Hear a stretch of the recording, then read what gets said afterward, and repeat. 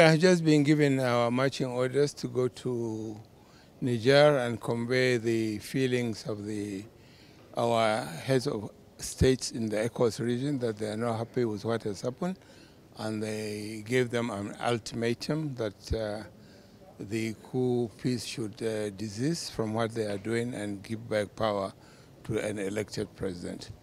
And again, to make sure that this message is sent loud and clear to them. So that's what we are here for. What the authority of heads of state and government have done so far? What's your assessment of this?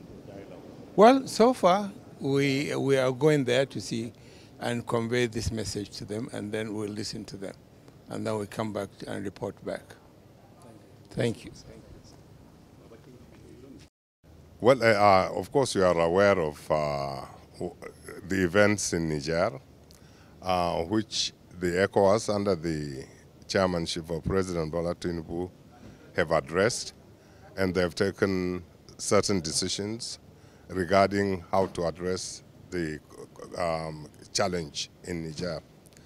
Of course, this kind of situation requires solidarity, it requires coordination with all parties that could bring that are relevant to the situation.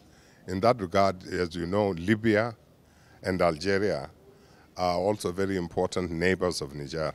So my mission is to go there with a message from President Tinubu to brief them on the ECOWAS position and solicit their solidarity and cooperation. Okay. You want to quickly say something about the steps that the authority of heads of state and government under the leadership of President Tinubu has taken so far?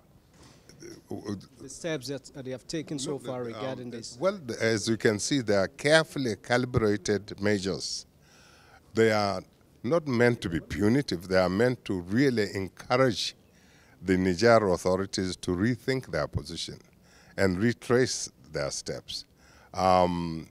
And they are escalating, sort of degree by degree, hoping always to find diplomatic solution.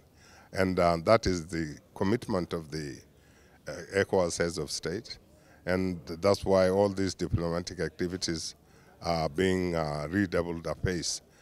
We hope to find a diplomatic solution. Nobody wants to go to war, and especially with neighborly, brotherly peoples across the border with whom we share common language, common culture, common religion.